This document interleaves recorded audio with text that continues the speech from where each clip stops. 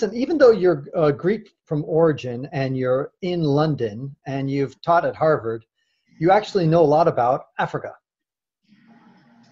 Now, I mean, I wouldn't say Africa is a very complex, very heterogeneous, very beautiful place, so I wouldn't claim that I know that much. But together with Stelios Michalopoulos, who is another fellow Greek working at Brown University in the US, we have been studying African economic history over the past 8 to 9 years, since the time that I was working at Dartmouth and Stelios was working at Tufts. And in a series of papers of academic research having an empirical angle, we have been reassessing with quantitative techniques the lasting effects, for example, of colonization, pre-colonial aspects, or more recent post-independent factors. Now, I know you've written many, many pages, like what, a 90-page report or 70-page report? Yeah, I mean, we wrote a piece for the Journal of Economic Literature, which aims to summarize the vast research that has occurred in the past 20 years, not only in economics, but also in political science, sociology, and history, that tries to shed light on the deep origins of African development, or if you like, underdevelopment. And this body of research connects the lack of convergence and growth on Africa post-independence to the preceding colonial era, the preceding to the colonial era, which were marked by the African slave trades, and also even to deeper features related to geology, geography, ecology, and other factors. Okay, and what were some of those key takeaways, Professor, that you learned? I know it's terrible to summarize these things up as sound bites because this is a very complex, nuanced subject with no clear answer sometimes.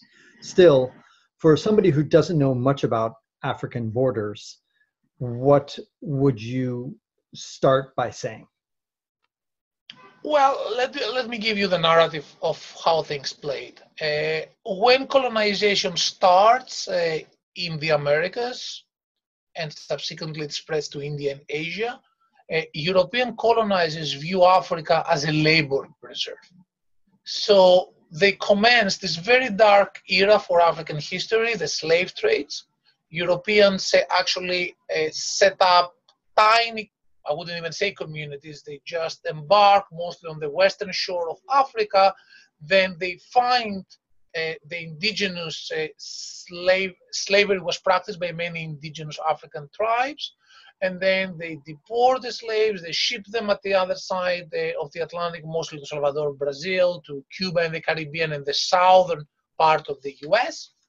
And during the period of, roughly speaking, 3 centuries, the contact of Europeans with the black continent was mostly to extract labor effectively and ship them mostly to the Americas, to a lesser extent also in Asia.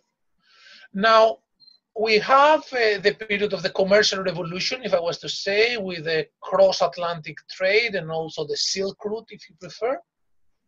And then subsequently we have industrialization in Western Europe, in this country, in the UK, which quickly spreads in the US and Canada.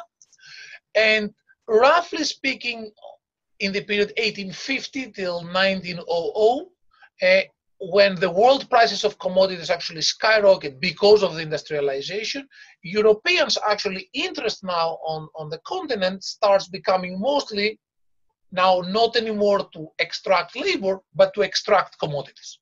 Mm-hmm. Rubber, cotton, palm oil, as time went by, also gold, platinum, and other raw materials. So effectively, during the period that has been coined as the scramble for Africa, which roughly speaking starts 1860, 1870, and is completed by 1905, roughly speaking, we have the French, the British, to a lesser extent also Germany and Belgium playing some role there in partitioning the largely unexplored continent into free trade areas, protectorates, colonies. The objective at the time was to exploit the continent. So this strategy had, colonization of Africa had an exploitive angle clearly. And there was also perhaps an effort to educate Africa, build some infrastructure, for example, railroads, build some schools, some health clinics. But very quickly, European powers decided to outsource, for example, the provision of health and education to Christian missions, because they found it, and to private corporations, that they were raising funds from Europe, and through concessionary type of agreements, they were exploiting the country, the continent. So effectively, European colonization in Africa, there was huge heterogeneity, as you pointed out. But for example, if I was to focus on Congo Free State, which perhaps is the most notorious period of colonial extraction under King Leopold II of Belgium, what we had, Congo Free State is something like bigger than Western Europe. So it was initially a private colony for King Leopold II. So how could he rule this? Effectively, he carved this very big area into pieces of land. He outsourced them into private corporations that they were raising capital from European cities, and they were trying to extract rubber, cotton, or all of the riches of Congo. Now, according to the plan, those private corporations should have also provided some schools, some basic infrastructure, but those were extremely limited. In this case, they were almost absent. Now, the other what's actually quite interesting aspect during colonization, so now colonization commences in Africa, roughly speaking, the key date perhaps is 1884, 1885, when Otto von Bismarck organizes a conference in Berlin, where Europeans partition Central Africa and lay out also the foundations for the partitioning of the largely unexplored continent. Now, because of that, we have the very peculiar states nowadays in Africa. We have most African borders follow latitudinal or longitudinal lines. They're to a great extent artificial. As we study in our research, in something, you have out of 830 ethnic groups, something like 230 were systematically partitioned by the colonial borders. And of course, as an outcome of those negotiations in Berlin, in Brussels, in London, and in Paris, we have some tiny countries such as Gambia or Equatorial Guinea, and some very large countries such as Congo Free State, what is today the Democratic Republic of Congo, not to say Sudan or Namibia, some other very big places. So the first, if you like, impact of colonization on the continent is the border design. To be a bit sympathetic to the European powers at the time, this was not on purpose, because actually all the historical records support the accidental nature of those borders and those colonial artifacts. At the time, nobody could foresee African independence. Nobody actually could, in Europe at least, could see that, 80 or 90 years down the road, the African people will demand independence and we will have decolonization happening very, very fast. So, but however, one of the interesting aspects when one studies history, even when it comes from the economic side, is that we have many historical accidents that persist over time. And in the 50s and the 60s, when we have the end of colonization, effectively decolonization starts with the end of World War II, when the UK and France get out of the war very weakened, and effectively starting with North Africa and then with Ghana, you have also the spread of independence in sub-Saharan Africa. By 1966 or so, something like 40, 42 countries were already independent. So those African borders persisted with 2 or 3 exceptions.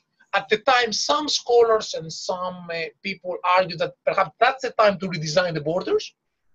But of course, neither the departing Europeans nor the leaders of African independence wanted to touch this very delicate issue, which is how you redesign borders, again with 1 or 2 exceptions.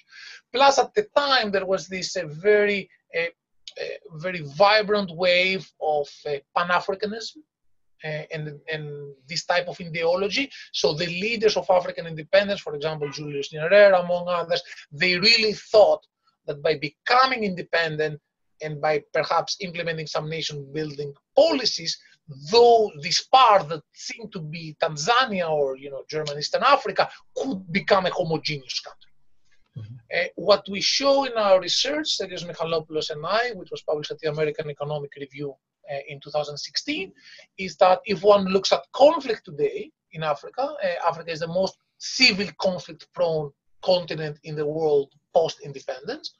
You see a lot of conflict in those areas at the border where split by the national border ethnicities reside. Clearly, conflict in Africa has many origins. By far, it's not only the colonial border design that led to state artificiality, but what we clearly show in our research using very fine georeference data on the exact location of battles between rebel forces and government troops, or one-sided violence against the civilian population and fights among militias, is that those tend to be concentrated in those homelands where split by the border ethnic groups reside. We further show that those split by the border ethnicities tend to be repressed by the central government. And we further find that when one neighboring country wants to intervene in another country next door, typically they will use as a conduit those split by the border ethnic groups. Okay. Now, you said a lot of fascinating things there, and so I want to go in 10,000 directions, but we'll start with just the last thing that you were talking about the borders. You showed, and I actually read that part of your paper, Professor, where you showed that statistically, conflicts happen near the border between groups that were split, correct? Yeah. And so my question is, how does that compare? And in fact, toward the end of your paper, you say that we need to do the similar study on other continents as well. And that gets to my point, which is, it seems to me that many conflicts, whether it happens in Asia, Afghanistan, whatever, or in Europe or South America, they were situations where people were near the border, and a lot of times that ethnic groups would be crushed. Is that not the case? I know that you haven't studied, or at least formally studied, the rest of the world, but my guess is Africa that different in that respect regarding conflicts happening and being concentrated near the border? Well, that's a great question, Francis. So let me just elaborate on a couple of issues here. There are many reasons why we may see a lot of conflict in border areas. First of all, if states are weak, and many African states are weak, it's hard for them to broadcast political power far from the capital. So perhaps it's natural to see that far from the capital, you see a lot of lack of rule of law. What we do in our analysis is we go at the border and we simply compare in the same border segment, if you like, an area where you have, by mistake, a split group, think about the Maasai at the border between Tanzania and Kenya, and a nearby group that, perhaps by luck or by accident, it was not split. So going to the second part of your question, what about outside Africa? I think that you are absolutely right, and there have been some statistical papers showing that those countries where the borders are straight lines, so more likely to be artificial rather than organic, there seems to be a bit more conflict, especially from nearby countries intervening in the affairs of the country next door. Okay. So your intuition is absolutely right. Third, let me add to your thinking that let me go to a really sad story now in the Middle East.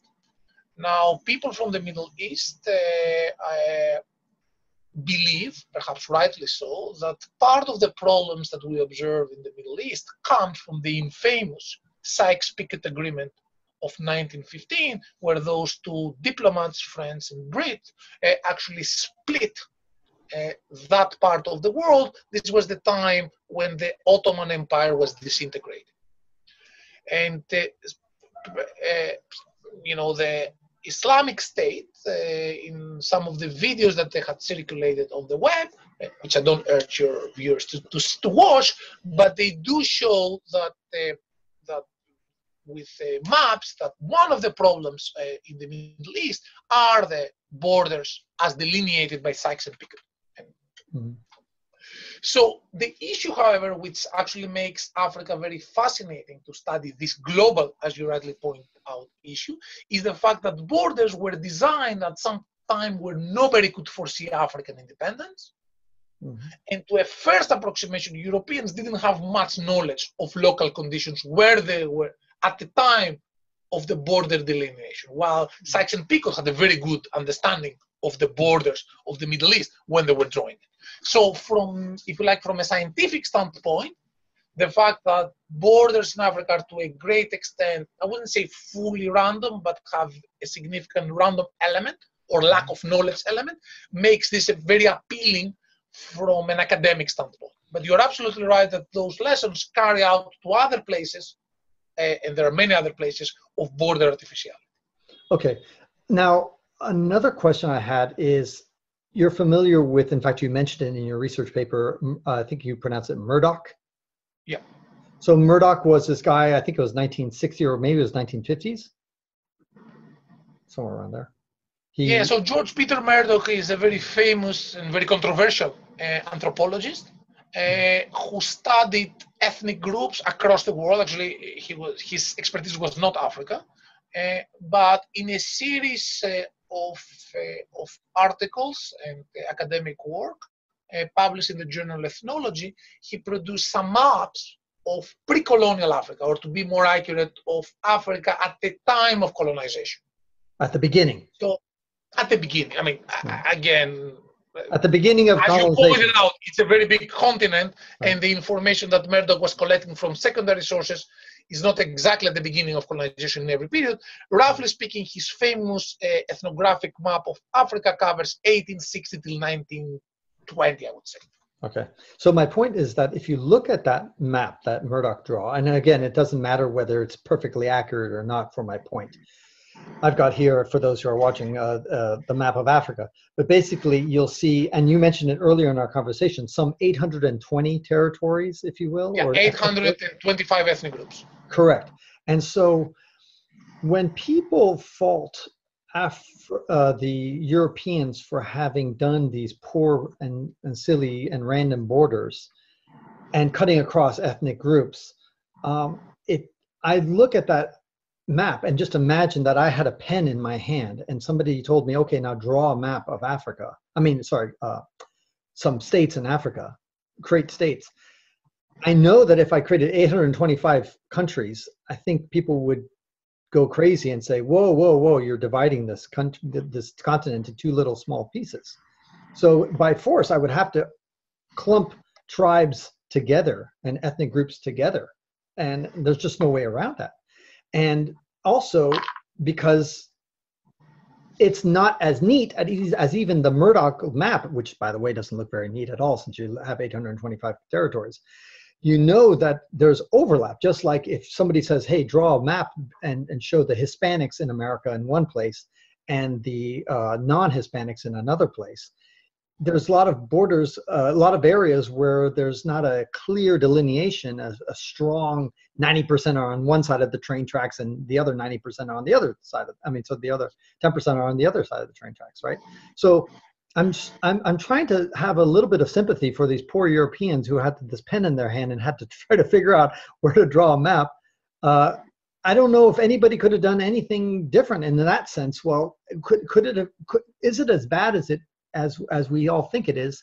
Could the Africans have done better? Was the African map prior to the colonization? Let's say if Europeans had never come into the picture, could the African situation be all that different? Would the geography look all that different?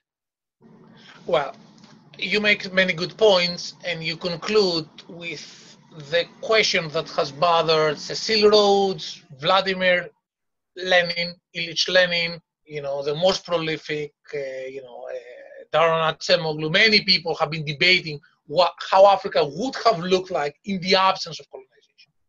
This is an extremely hard question to answer scientifically. When I say scientifically, actually, if you read those influential scholars, they have a lot of intuition, a lot of insights. When I say scientifically, I mean with hard data. Why it's very hard to assess how Africa would have looked like in the absence of colonization is because it's very hard to think about this counterfactual. Right. So you are absolutely right that this is something that, it's always a debate.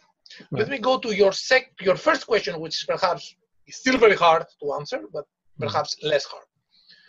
Now, nobody is arguing, clearly not I, nor neither I nor Stelios, that we know how to design the borders. Now, let me tell you what we do know. The first thing that we do know is that those borders of African states, when Europeans drew them, they were not meant to be the borders of states. So this we know with certainty. Second, to give an example, since I started with the Congo Free State.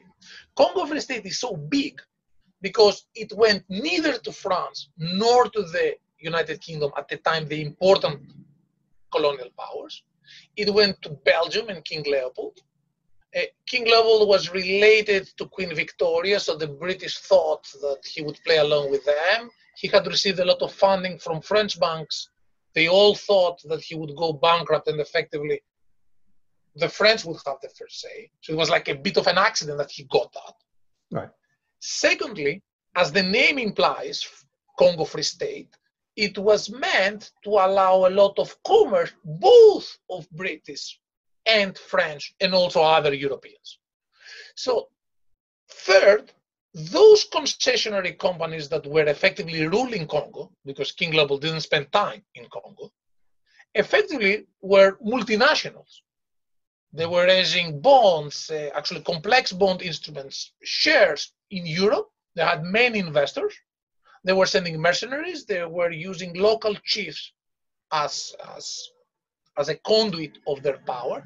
So effectively, the point here is that they were not meant to be states.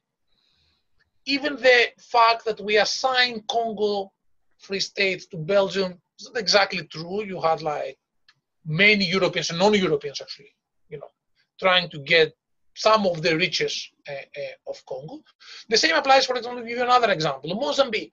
Mozambique, effectively, although it is a Portuguese colony, for a significant period of colonial time, it was effectively ruled as three distinct colonies, with the Portuguese having the power in the southern part, close to the capital Maputo, then having two concessionary companies, one in the center around the port city of Beira, and one in the north towards Nampula and Nampula, where, so effectively, although it seemed like one colony, effectively there were three.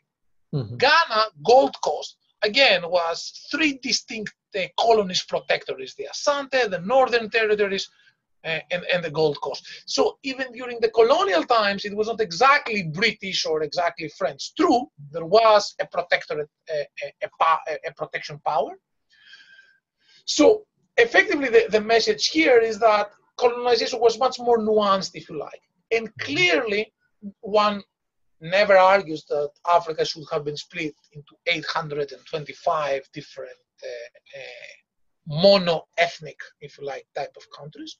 But what is the big difference in Africa versus Europe is that in Europe, the states, in some sense, emerged organically through a lot of fighting, but there was a process where the various little kingdoms and ducates in Germany, they came together.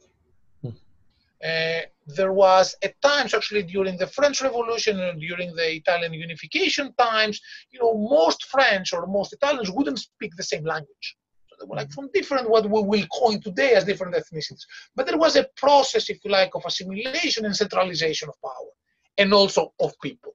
The trick in Europe was compulsory primary education, which homogenized Italy, which homogenized France, which homogenized even my country, Greece, which was way smaller. This process didn't happen with Africa because borders were designed in this quick and dirty way. They persisted independence. And then think about Nigeria, you had people from 100 different groups trying for the very first time to decide together on public goods, on language, setting up security, deciding how to share the rents from palm oil, subsequently of oil.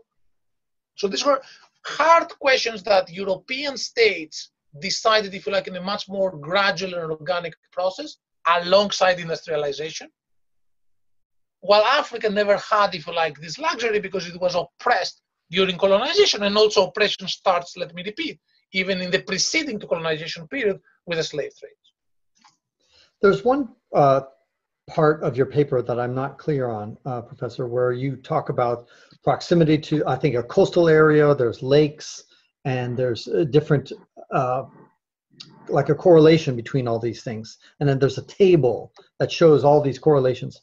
Can you explain a little bit more about some of the conclusions and findings that you had in that table? Because I couldn't really understand what you were trying to get at when you were looking at all those factors. I don't know if you remember what I'm talking about. I do. So let me just try to explain what we're doing here. So effectively, our analysis is based on 3 maps. The first is George Peter Murdoch's anthropological ethnographic map that delineates the spatial distribution of ethnicities, roughly speaking, in the beginning of colonization.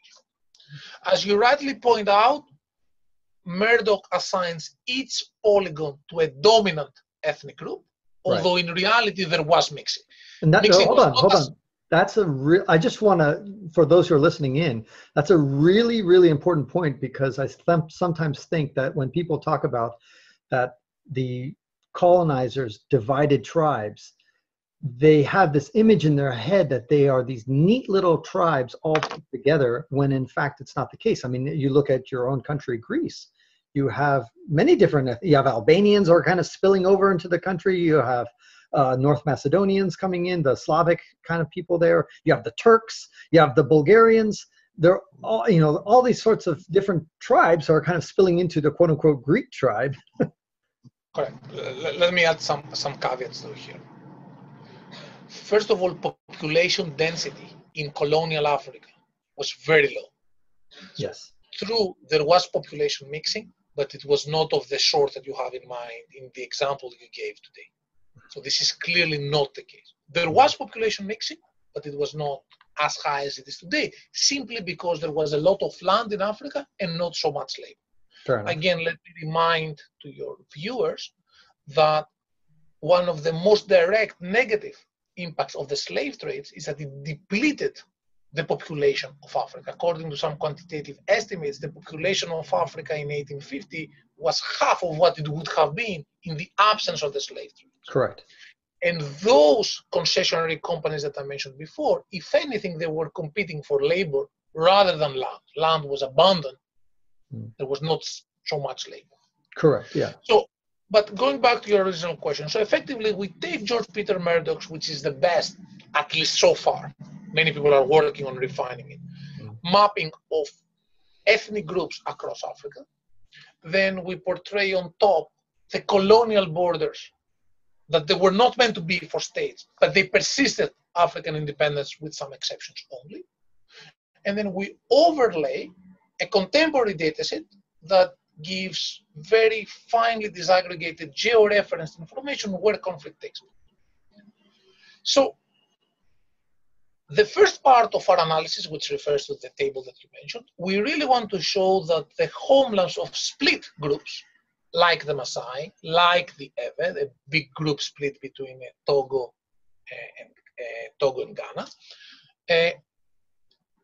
those homelands and those ethnic groups are not that different vis-a-vis geography, ecology, and other characteristics to those groups that were not split.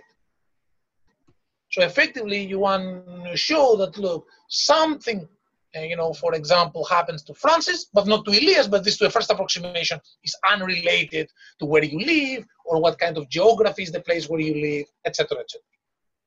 Once we show that, and our results show that there are no major differences in proximity to the coast, in proximity to main rivers, on whether the area has, say, diamonds, gold, palm oil, etc., etc., this makes the comparison of non-split with split groups much more intuitive, because on observable characteristics, they look similar.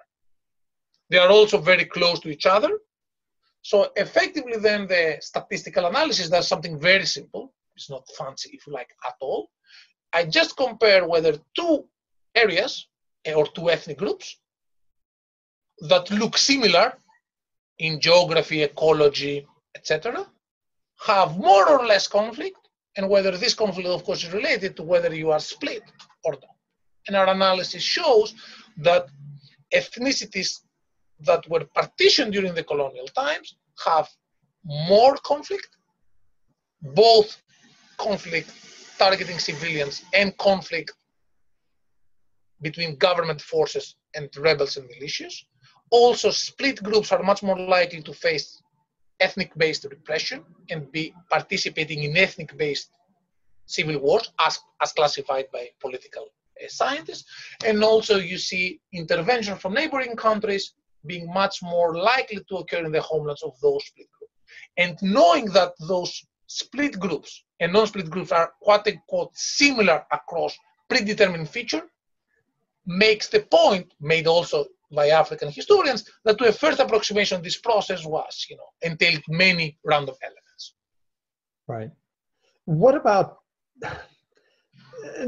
I'm trying to get at this notion that we have a tendency, I think, sometimes to look in the rearview mirror and try to explain all the problems that occurs in Africa and try to blame it sometimes all on the past. And I try to look at other continents, for example, the European continent, the Asian continent, and I see, and then, by the way, South America was also colonized, and they had their borders imposed on them as well. But Germany's borders, today's borders of Germany's has been imposed on them. Hungary's borders has been imposed on them. A lot of borders, whenever you lose a war, you often have to have your borders imposed on them. And I also saw, Professor, an interesting graph, and I should share it, that shows how the borders of Europe have changed in the last 1,000 years. And it's absolutely fascinating. It's like watching this animation and you see like these accordions of the border just shifting all over the place for over the 1,000 years. And roughly every decade, the border somewhere in Europe changed. And yet Europe today is okay, even though despite now granted, and sometimes it was the people in Asia who came all the way and invaded into Europe. And so it's not always the Europeans creating conflict within themselves. Sometimes it was a quote unquote faraway power who came and disrupted their life. And yet Europe kind of functions today more or less. Asia kind of more or less functions today, more so than, let's say, Africa functions today. And so can we blame everything on these borders? Now, I'm not saying you're trying to blame everything in Africa on the borders, but sometimes I wonder if we place too much emphasis on the borders and the actions of these dead white people of 200, 300 years ago. Well, I think you raise a fascinating question. Let me just clarify. Let me put I really hate that, what I'll do now. I'll put the academic hat, which okay. I really don't like. But when an economics research study shows that something matters, does not mean it is the only thing that matters. Right. So when one says that growing up in better neighborhoods in the United States, is associated with better outcomes, which neighborhoods have a causal effect on, let's say, education or income. This doesn't mean that your income or my income were determined by where we grew up. Right. 100%. So the first point is that African borders have played a role in fostering conflict and underdevelopment in Africa, but this is far, far from being the full picture. Mm-hmm. Colonization and the extractive natures of colonization, which were many in Africa, while the developmentalist aspects of colonization, education, health, railroads, roads, ports, were not that many, also played a role. But again, many other things played a role. Mm-hmm. Policies, for example, of the newly independent African state in the 60s and the 70s were not particularly sound. Mm-hmm. Africa was also the battlefield during Cold War. So the Soviet Union and the United States clearly had a role in holding Africa back. You could rightly say that the Cold War was also fought in Vietnam and parts of Asia, which again is or in many parts of Latin America, since you mentioned. But again, this shows that historical events matter, but for sure it's not the full picture. Right.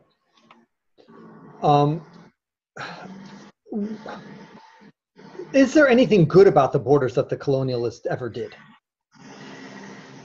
In other words, is there anything that you say, okay, wow, that actually was pretty clever or smart, or was it all just a screw up? Well, again, I'm afraid that I will not be able to answer fully this question. the only point is that when you say screw up, let me just repeat that those were not meant to be borders of states. Actually, I forgot to mention that during colonization, if you were a Hausa in the north of Nigeria or the south of Niger, you could free. I mean, there was no border whatsoever. Mm-hmm. Effectively, the borders during colonization was, since I mentioned the border between Niger and Nigeria, if something valuable would be on the north side, the French would have the first say. If it was on the southern side of the border, it was mostly for the British to have the first say. So those borders during the colonial times were mostly meant for Europeans and for European interests, because Europeans never colonized Africa, especially inland, rather than for Africans. And perhaps one reason why the Africans didn't object much onto that at the time was because they were not salient. They became salient after independence. And even in the early stage, in the early years of independence, they were not again very salient, with a lot of movement of people across the border. So now let me go to the point that you raised a bit earlier about Europe. Now there's a very famous quote. Sorry, 1 second. I'm going to play in the background for those who are watching on YouTube, and for you yourself, you should be able to see this map of that I just told you about, the 1,000 years. You can see it there. Okay, I can see. Are you watching it?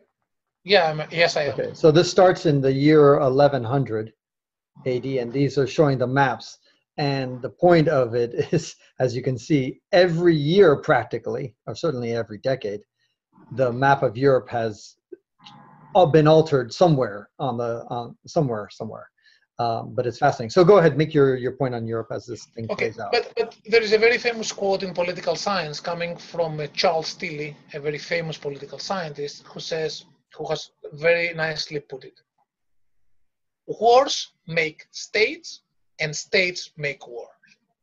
So in Europe, as your graph very nicely portrays, there was a lot of fighting. And this, of course, led to those changes of border. But wasn't there fighting also in Africa, 500 years ago when the Europeans? Actually, no. Let me come to that. I'm going exactly at this point. So we know that in Europe, there was constant fighting, the British against the French against the Dutch, etc., etc. Now, this process allowed for the emergence and eventual consolidations of states. So at some point it became inefficient to have, like now your map has like myriads and dozens of little German mini states. At some point they consolidate. Right. Because they were facing the threat from another country. So during this time, effectively, you have land that is valuable. The aristocracy, which was landed, wanted protection of their property rights. The polloi, the public, were fighting for that. So some form of a social contract was formed, some armies were developed, and the very early vintages of taxation emerged. In Africa, this didn't happen. Now, you asked me about conflict in Africa. A caveat, we do not know much about pre-colonial Africa. So it's not like Europe or, I come from Greece, you go to every little town in Greece, the history of this place going back 3,000 years at the minimum. Right.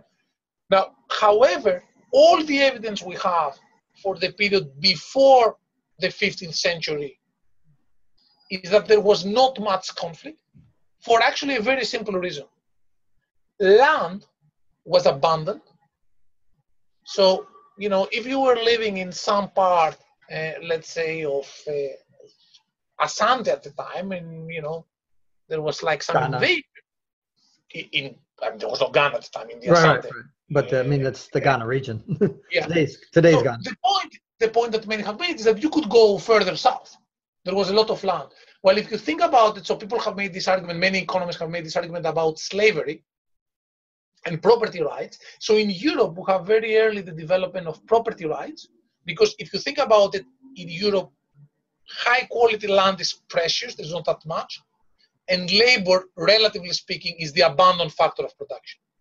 Go to Africa, most likely it's the other way around. You have a lot of high quality land, population density was small, so labor was, roughly speaking, the scarce force of production. So some economists, going back in time, like Smith and Marx and many others, have made this point that, look, in a place where you have a lot of land but not much labor, well, slavery. In some other parts where, you have pockets of high quality land and a lot of workers, wages will be low, so no need, if you like, for slavery, but rents must be high. So let's protect property. So the process of a lot of fighting in Europe actually led, it was destructive, it was detrimental, if you like, in the short run, but then in the long run, it allowed the consolidation, the emergence and consolidation of states. While you go in Africa, it was the most likely the other way around. Again, with the important caveat that we do not know much about pre-colonial Africa. Hold on one second. Europeans contributed to conflict in Africa during the slave trades, but this was a conflict where ethnic groups were fighting with each other and even with themselves, because the Europeans were willing to purchase, quote unquote, slaves and ship them at the other side of the Atlantic. Right, and that makes a lot of sense, and I do agree with you with the fact that Africans, I remember reading a statistic somewhere that about 100 years ago or more, Africa represented just 5% of the world population, of the human population, and that in 100 years from now, it will represent nearly half of the population. In other words, Africans are growing at a tremendous rate, primarily because diseases decimated entire populations during their time. So I understand that, but at the same time, you're familiar with Steven Pinker's argument about the long-term decrease of violence. Yeah. And so he goes on and looks at looks at the bones of our prehistory ancestors, of our caveman-like ancestors, and says, while 30% or 20%, I can't remember the number, of these people 10,000 years ago or more died through violent means, and therefore life was violent in the prehistory. So even though we don't know much about African prehistory, but using Steven Pinker's argument, he would probably say that even though you're right, there was abundant land in Africa. If there was a conflict, you could just move and go somewhere else. At the same time, there's an implication that maybe there was violence there. Of course, we don't know, but these are both counter arguments. Right. My understanding about Pinker's argument is that it is a very long run process. What I can tell you is that the original data that Pinker's work is based on are massively incomplete for Africa. So it's something that neither him nor I can do much about it, other than we should encourage people to do more original research about the important pre-colonial African kingdoms and perhaps go back in time. I'm just was quoting this argument that people have made, which I think for Europe, it does have some intellectual rigor, in the sense that clearly the process of continuing fighting led to the establishment of property rights in Europe, which was something that the feudals and the landed aristocracy wanted. What did they give? Taxes. So they were taxed to some extent. Sometimes they were collecting themselves the taxes, so they were keeping a cut, as in this country, in the United Kingdom. In some other places, it was not like that. But this led to the establishment of some states that over time they consolidated. And this gradually, it was a very gradual process, and then through this great innovation of nationalism, which to a great extent was done through compulsory public education, this now led to the French having like a strong identity, or the Italians having a strong identity. This process didn't happen in Africa, because Europeans arrived and they put the Asante to live together with groups that they have been fighting the Asante for many years, and also some people from the northern territories with different religion, different practices all together. Then they leave, and then suddenly Ghana, which is now the amalgam of three different colonial artifacts, people there have to somehow come and agree and say, oh, we are Ghanaians now, forget the ethnic groups or forget the divisions during colonization, we are free men now, and we need to decide on how to govern ourselves. And I'm just saying that this process in Europe was a much, much more gradual process, way more organic. And your map cleanly illustrates this process. Right. The map that I just showed with Exactly. the borders changing. I want to respect your time, Professor, and I really thank you so much for your time. I just want to get to a couple more things before we end. Number one, I want to ask you what your current research is, what your next project is. How can people find out about you and your projects? And then maybe at the end, we'll talk later, some other time in the future, later this year. I want to send you one of the things I'm working on myself regarding the African borders and get your feedback on that, but that's perhaps for a different podcast in the future. So let's finish up with what are you working on now and how do people get a hold of you, or at least find out about your research? Thanks for the question. So first, they can visit my website. If they Google search Elias Papaioannou at the London Business School, you will be directed to my website. For all of my papers, you can find non-technical surveys, a lot of the maps that we're using in this type of research, and most of the data that we have been constructing ourselves or we have been using from others, and also some interviews for the general public. And I'll put the link to your website. On your second question, I was very privileged and honored to receive a very big grant from the European Research Council, which is the analog of the National Science Foundation, to continue my research together with Stelios Michalopoulos from Brown on the colonial origins of African development. And we have this project started 1 year ago exactly. It's a 4-year-long project. We're trying to get hold of the various arrangements that the colonial administration had with those private corporations that effectively were the main, if you like, force of European colonization in Africa, with some exceptions. Starting with the Dutch. I remind to your viewers that Zimbabwe was Rhodesia. Which was because Cecil Rhodes, one of the richest persons at the time, this very big country was initially part of a concessionary agreement that he got. And this was not only, it was also contemporary Zambia. Cecil Rhodes was running part of the diamond industry in South Africa, had a presence in Malawi, in North Mozambique. So the point here is that we want to understand how exactly this relationship between the private firms and the colonial administration was playing out, because effectively we tend to believe that, Zimbabwe, perhaps Zimbabwe is not a good example, Zambia was like a British colony, but effectively the presence of the British during that time was minimal. You had like those private corporations that of course empowered local chiefs. Did South Africa start as a Dutch private company as well, or not really? Yeah, exactly. So, but South Africa wouldn't fit much in our discussion so far, because South Africa is colonized actually quite early. It is perhaps the only place in Africa where Europeans fight with each other, the Dutch versus the British, and also in South Africa, and to a lesser extent in Zimbabwe, we had considerable European presence. Obviously not as big as the indigenous population, but in South Africa we had because latitude and living conditions were actually quite favorable to Europeans. It was a place where Europeans, Dutch, and subsequently British, and subsequently many others, migrated en masse. Right. In relative terms. So that we won't hear from that research paper until the year 2022. No, we will have some preliminary. We hope to have some preliminary results, perhaps let's say in a year, perhaps less. Well, I would look forward to hearing from them, and I look forward to hearing that. And thank you so much again for your time. I'll put a link to how people can find out about some of your research in the show notes. And thank you, Francis. Okay. Yeah, I look forward to chatting again.